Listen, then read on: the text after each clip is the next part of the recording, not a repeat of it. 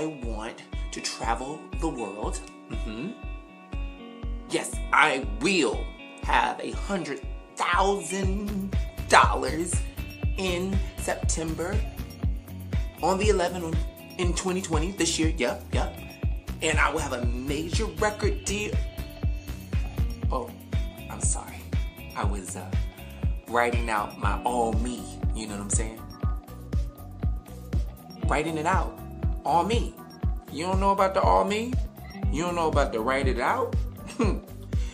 Well, let me help you. Writing it out is the key. A lot of times we think things through, but we don't write things out so we can see things through. Let me say it one more time. A lot of times we think things through, and that's cool. That's great. That's what you're supposed to do. But then we should write it out so we can see things through. Seeing things allow you to make it solid so you can figure it out. You know, for example, say you want 3 pairs of jeans, 2 shirts, and a pair of sneakers. Well, seeing that puts in your head, well, maybe I need to get some extra hours, or save a certain amount of money from my paycheck, or do things creatively to earn money. Seeing things allows you to truly figure things out.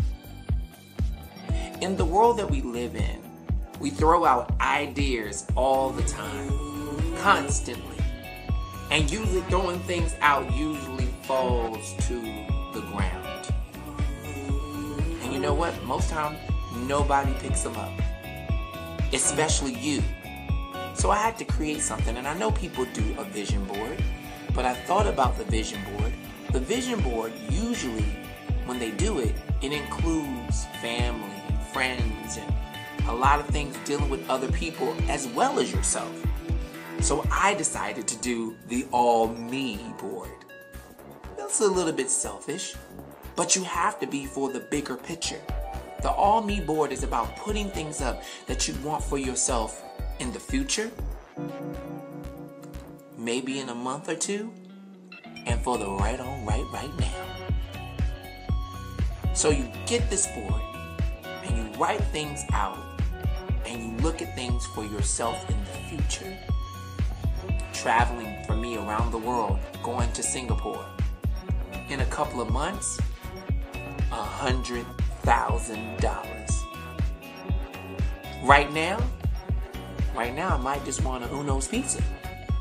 That's a goal, but it's a little bitty short-term goal. Writing things out is really, really important.